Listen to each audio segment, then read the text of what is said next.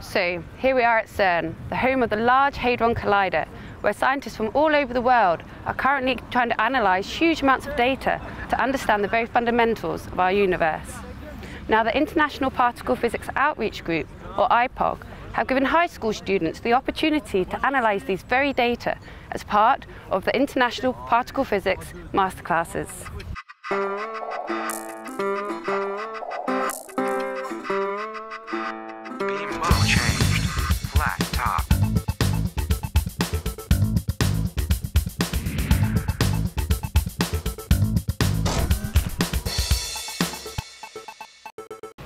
The Masterclasses began in the UK around 10 years ago. Students typically spend an entire day at a local university learning about high-energy physics and how to analyse data collected at experiments such as those at CERN. And the idea was to bring high school students between about 16 and 18 years old to universities and experience what it's like to be a physicist for a day, and then try and take part in a small experiment, a small data analysis, and discuss the results at the end of the day. And this proved to be a really good concept. Previously, participants were provided with data from the Large Electron-Positron Collider experiments, which ran in the same tunnel as the LHC until it was decommissioned in 2000. But this year, the students had the chance to analyse data from the LHC experiments. This is ALICE, ATLAS and CMS. So the students are provided with a subset of real CMS data in which to do their analysis. This is really neat because they're actually looking at data that's almost newly minted. It's less than a year old, right from the Large Hadron Collider. So what they're doing and what CMS is really doing is really quite complementary. So it gives the students a real idea of what's going on right now. The Masterclass day begins with lectures for the students about particle physics and the experiments here at CERN. Then, after lunch, they start to analyse LHC data, performing exercises such as probing the inner structure of the proton or reconstructing the invariant mass of the Z boson. There are basically two slightly different exercises. One is reconstructing Z bosons, the decay of Z bosons, and the other one is the decay of J-psi particles.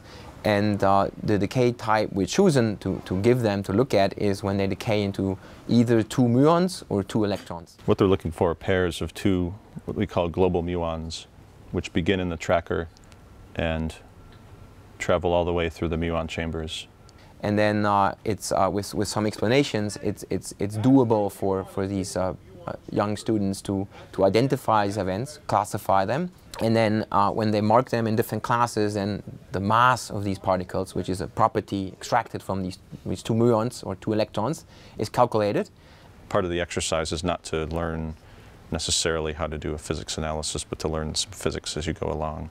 Am besten hat mir eigentlich die Auswertung der wirklich Originaldaten gefallen. Also man hat wirklich einen Einblick bekommen, was die Physiker jetzt wirklich machen und wie das Ganze funktioniert. Und das fand ich wirklich interessant, dass man da die Chance hatte, das wirklich mitzumachen.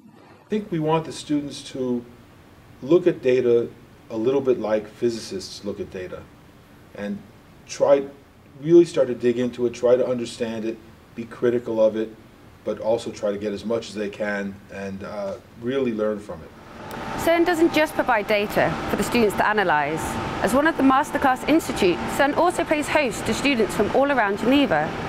On the 25th of March this year, around 40 students paid a visit to the CERN Meyrin site to work on data for the LHC's heavy ion specialist, ALICE.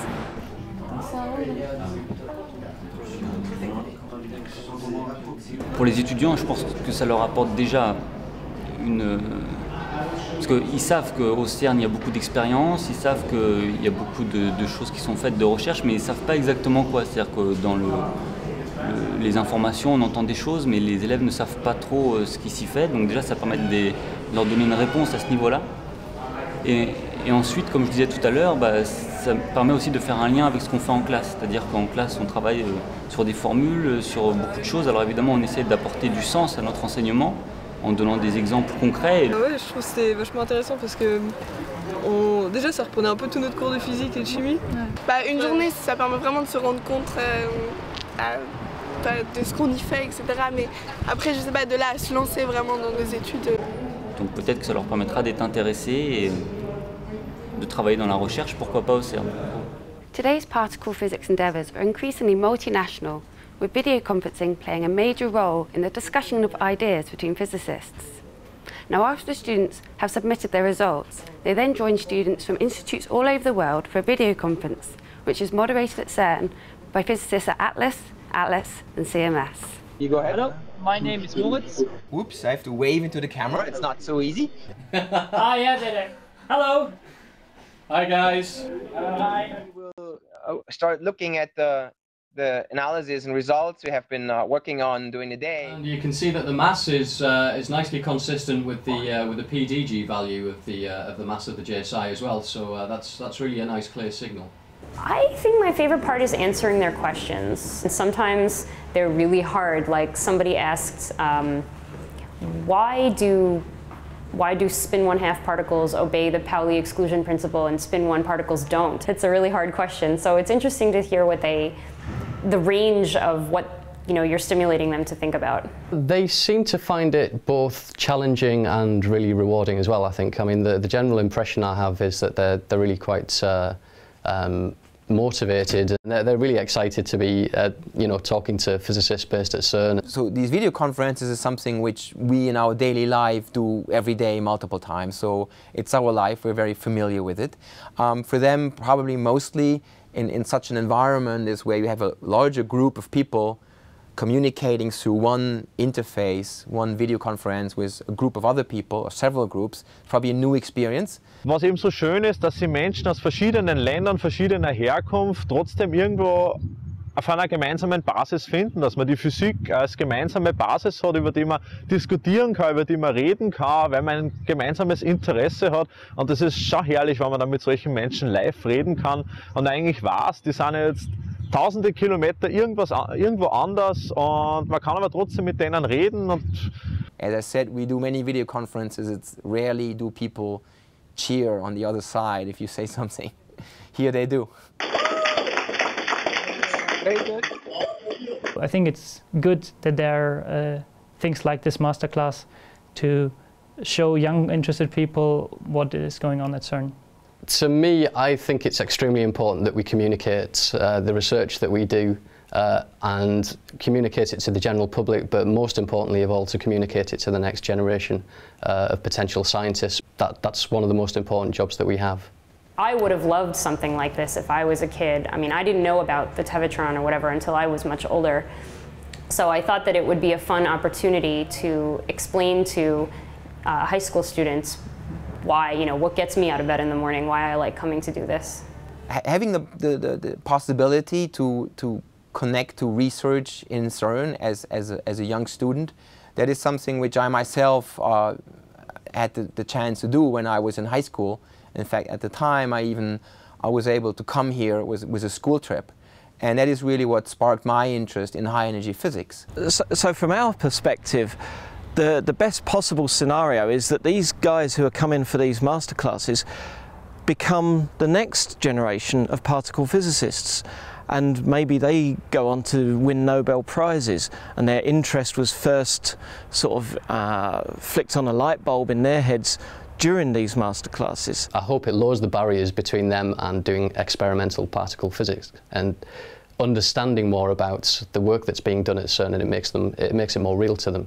I think it is important for them, even if you want to be a writer or a doctor or something, to have an appreciation for basic science and how it's done and how it's enriching our lives.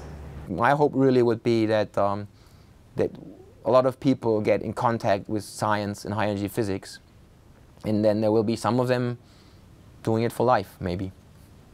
Aber jetzt nach den Masterclasses die haben wirklich mein Interesse daran geweckt und ich finde es wirklich gut und interessiere mich jetzt auch mehr dafür.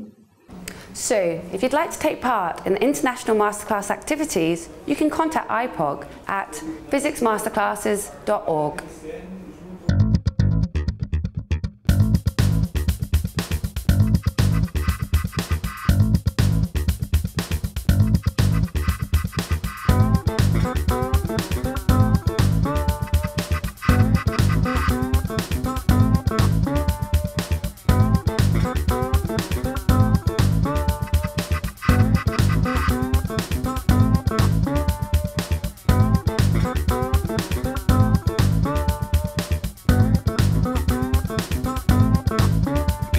changed.